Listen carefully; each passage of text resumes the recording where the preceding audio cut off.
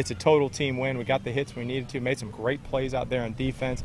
But, obviously today on Championship Sunday, Robby really set the tone and picked us up and did a terrific job and was awesome. I think it was my best outing. I mean, obviously, going to the ninth inning, it's always a good outing.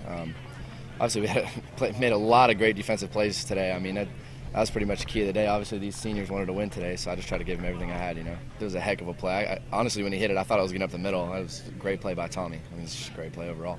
Someone like Robby with the great work ethic that he has, it's great to see him do well. I mean, he's a competitor out there, and every time he's on the mound, it's a situation where we can potentially get the win, and it's great to see him out there and great to see him succeed.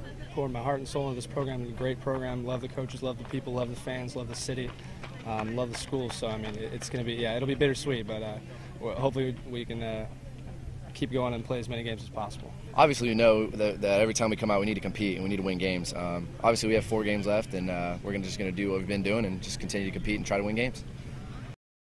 Fans, don't forget you can follow the Knights on social media.